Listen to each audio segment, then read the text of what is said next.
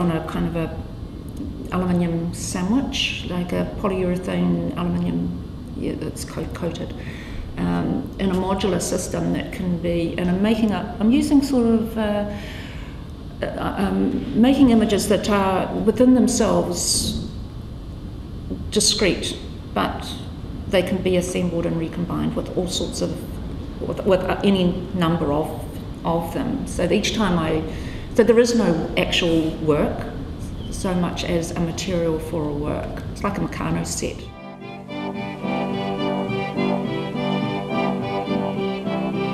It's a constant aspiration. I don't know that it is attainable, and if it was, whether it would be virtuous.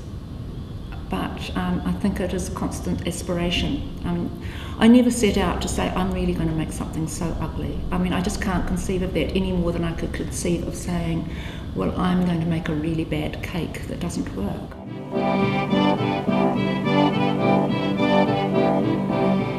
To be really honest, I think I make work for myself. I make things that I want to see,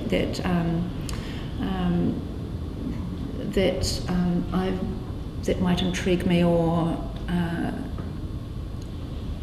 I make decisions that, from my background, from my knowledge, that I think are best for this situation from my point of view.